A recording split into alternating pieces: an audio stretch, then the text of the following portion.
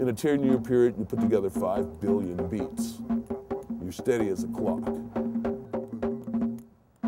But it's coming from the street experience, lo-fi, hi-fi, low fidelity, high philosophy. That's really important. You don't need to dress this stuff up. You know, they try to fit you into their particular kind of vision of what it is you do. So you have to kind of face a lot of kind of, you just have to have these different personalities.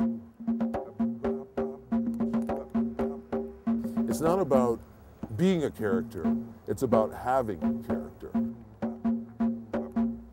That's what you got to ask yourself at the end of the day. Why are you doing what you do?